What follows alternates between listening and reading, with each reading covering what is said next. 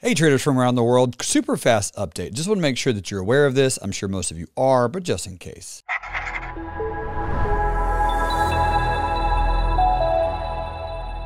There is a quote speed here on ThinkorSwim, and it does default to moderate, max delay 3 seconds. This is probably your default setting on ThinkorSwim. So just make sure it has selected general, system, and come up here and change it to real time, no delay.